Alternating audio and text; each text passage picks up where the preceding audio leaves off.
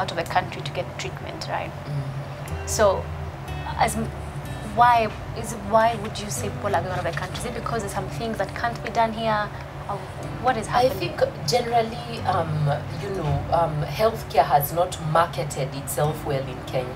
I can tell you, Grace, majority of people who travel out of the country are traveling out of patient choice and basically an imagination or belief that they'll get better treatment abroad. You've seen on social media that doctors are not very popular. Our medical infrastructure is not very popular with Kenyans, especially those who can have access. Yet I can tell you that there is a significant proportion of what we need to treat cancer available in the country. We have a PET CT scan locally. We have all the major diagnostics that you can think of. I do accept that there is a small proportion of patients we still have to refer. Patients with neuroendocrine tumors, some of their treatment algorithms, we don't have some of the scans that exist, but truly these are a very small proportion of patients. Patients who need stereotactic radiotherapy because their brain tumors have recurred, patients who need some complex surgeries who we need to refer. But I can tell you in the last 10 years, there's been great development in interventional radiology, in reporting of histologies, in basically some management interventions.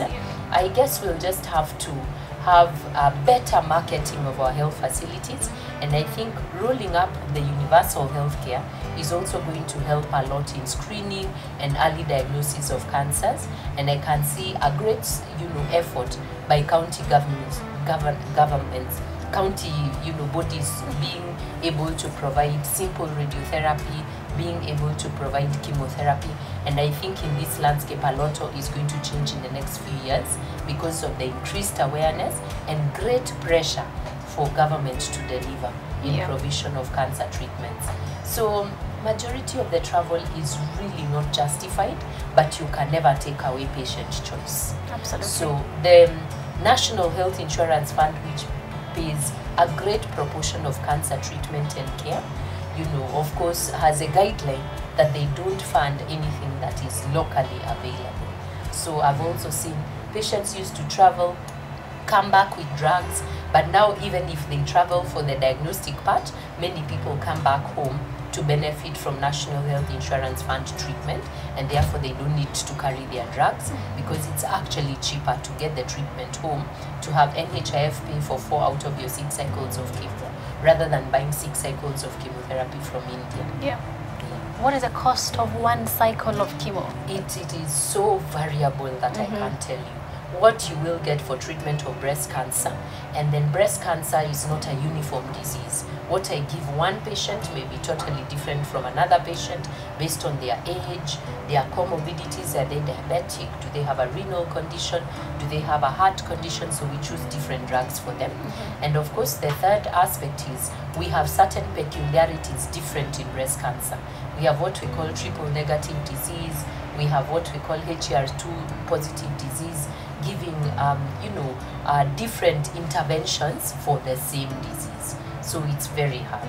So you can have 1 cycle of chemotherapy going for 20,000 shillings in private sector, and another going for 160,000 shillings for the same disease in private sector.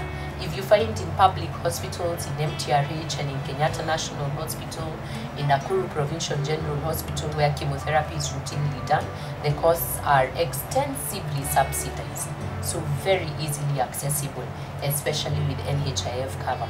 Many patients are getting chemotherapy without paying a cent. All they need to have done is registered for NHIF. Now the catch is you make a diagnosis of cancer, the patient needs treatment today, they don't have an NHIF cover, and they have to wait 2 months for it to mature, which sets them back a great disadvantage. So probably a lot of marketing for Kenyans to take the NHIF cover. It's greatly beneficial. It covers for radiotherapy 20 out of 25 sessions of radiotherapy, which is a great cost cut. And they'll do that across the board. In private hospitals, they'll pay up to 70%. In private hospitals like Kenyatta, you don't need to pay a cent. They'll cover radiotherapy. Whoa. Now, something I would like to say about cost is we need greater advocacy and push to insurance companies not to desert their patients because of being diagnosed with cancer. There is a definition now that cancer is a chronic disease, even if we diagnosed it yesterday. And if you have a 10 million cover, that quickly comes down to around 600,000 shillings. This is devastating to patients who probably don't read the fine print of the insurance covers and get a rude awakening that actually they have no cover at all when a diagnosis of cancer is made. So probably, you know, the health advocates and the people who lobby, we should lobby so that cancer patients can get a better deal. And probably non-communicable disease as well, because I know diabetics and people with chronic heart disease and HIV sometimes suffer the same.